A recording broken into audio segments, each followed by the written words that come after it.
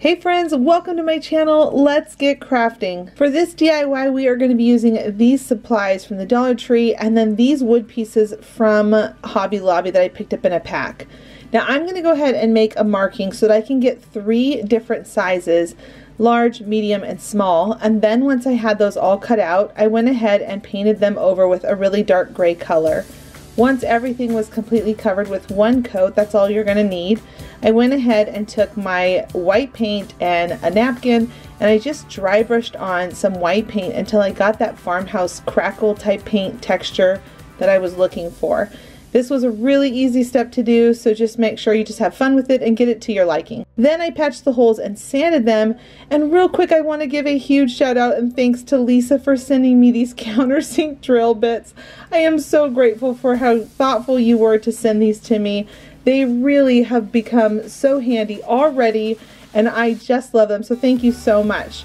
So I went ahead and did some countersink holes. This is going to allow the drill to be able to sink that screw all the way down in there so that you don't see it when you put it on your table and it doesn't scratch your table. Once I had all of these pieces of wood mounted onto the white plaques that I'm painting, as you can see here, I went ahead and moved on to those pieces that I picked up from Hobby Lobby, and I just cut down some of these craft sticks to the size I wanted, and I'm painting them yellow after gluing on those sticks to them because these are now going to become little flames and wicks.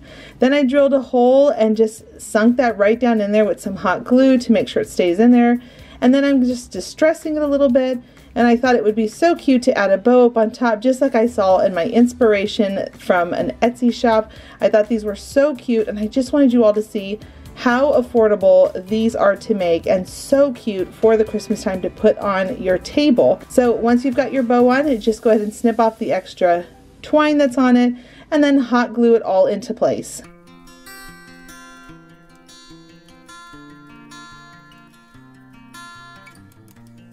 Today is the Friend Friday Hop and I am so thrilled to share all of these talented friends who are joining me today. Each one of them are going to be making 3 to 5 crafts with the Christmas theme in mind, and all of us have come together to pull a giveaway. Now it's really easy to enter the giveaway. All you have to do is go down below in my description box, click the next link in the hop. That will take you to the next channel and the next channel, and as you're hopping along, make sure you are leaving a comment on each video, and that will allow you to be entered into the giveaway. You have until Tuesday midnight on the following Tuesday. Then on Wednesday, December 2nd, we will announce the winner on all of our community tabs. So make sure to head over there on that night and we will announce who the winner is of the giveaway. For this DIY, it's super simple. We're going to take this piece of wood, some bells, and some fabric, and I'm going to start by painting the wood white. This is going to become a cute little house home decor piece. I'm going to then take a strip of that fabric, cut it down to the size that I want, and then on the ends I'm going to create a little dovetail and I'm going to glue them down into place because I just like when they're glued down very lightly so that they don't flip and get kind of wonky over time. Then I'm going to take one of the bells, lace it onto a piece of twine, bring that underneath the knot, and then simply tie it right in the center of that knot. This is the cutest thing to give to a loved one. If you have a little goodie treat basket that you're taking someone and you just want to give them something for Christmas, these are so easy to make if you like doing a little homemade gift to give people. And then I just put this little twine bow in the middle of it.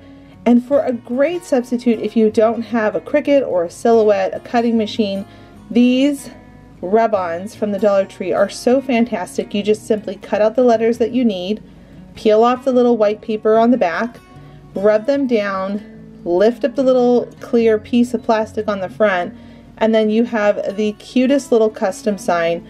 So easy to make, so quick, and what a great way to make a home decor piece. And then I just sanded the sides just a little bit to add some texture and some depth.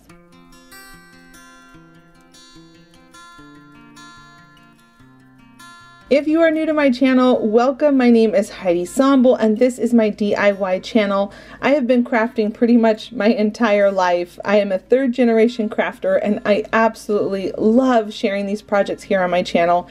I post every Tuesday and Friday at 11 a.m. Eastern Standard Time, and don't forget to come on by on Instagram and say hi to me over there, because I give all kinds of sneak peeks and things that I'm up to throughout the week when I'm not posting here on my channel. This DIY is so whimsical and simple to make. We're going to start with this ornament from the Dollar Tree. It is shaped like a Christmas light, and we are going to start with painting it a peachy tan type color. This is going to be the face for Santa, this color.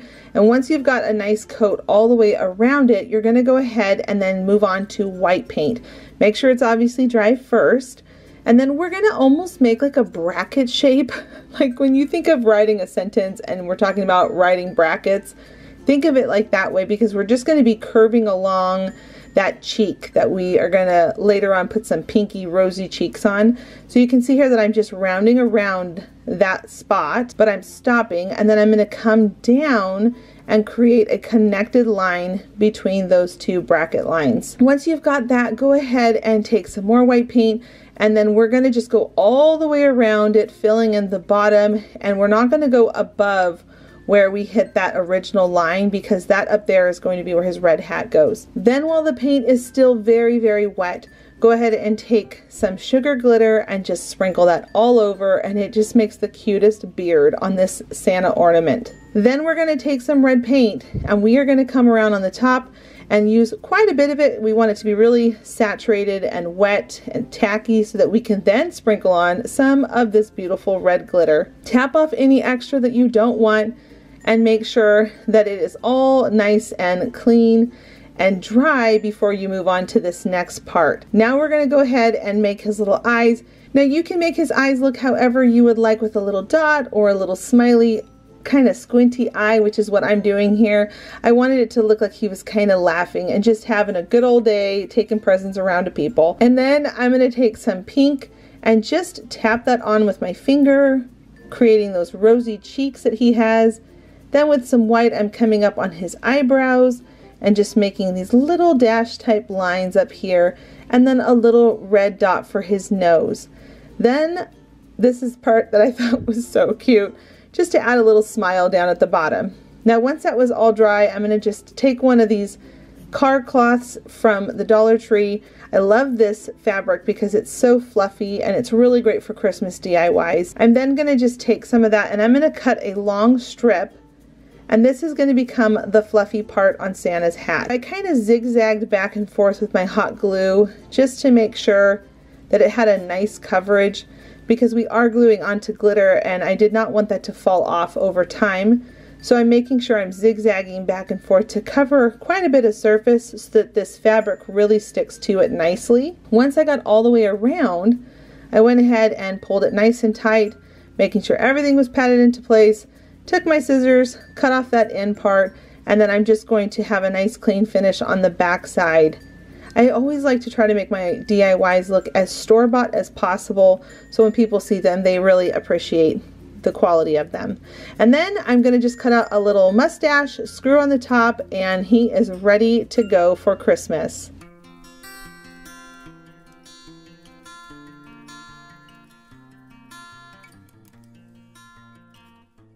If you haven't heard, I have started a new tradition here on my channel that is called Send Me a Christmas Card. I wanted to give back to all of you and say thank you for such a wonderful year that I have had here on my channel. I'm going to link the video where I talk all about it down below in the description box and at the end of this video, so when you're all done with the hop, make sure you go and check it out and enter into the giveaway that I'm doing for all of you to say thank you so much. This DIY is a great one to try if you are a new crafter, where it has a high-end, really beautiful look for Christmas.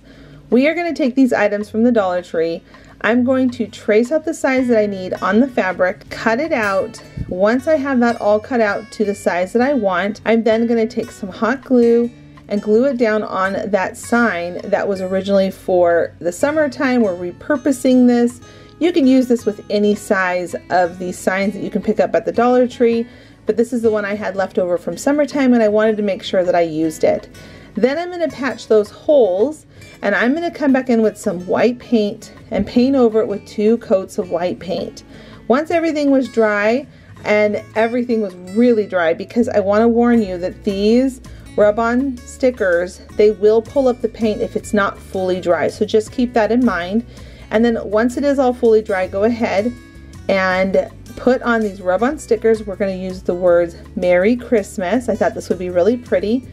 And I cannot remember what friend it is, but I saw a friend use these berry garlands. If I can figure out who it was, I'm going to link it down below with the supply list in my description box. I'm going to try really hard to figure out who it was. I just cannot remember.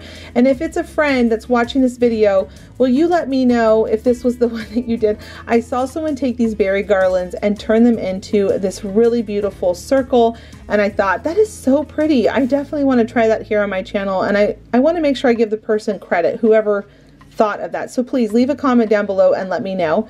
So once I had that circle, I went ahead and added some ribbon, just as you're seeing here, and I decided to staple it down into place. I flattened down the staples on the other side because I didn't want them poking through, and then I just brought the ribbon around the back side, glued it all down into place, and then on the front I came back in to hide the staple and I added a ribbon. Now the reason why I did the staple was because I wanted to make sure the weight of this wreath on it was not going to eventually pull it off. Then I simply added in some greenery, sanded the sides, and it was ready to be displayed for Christmas.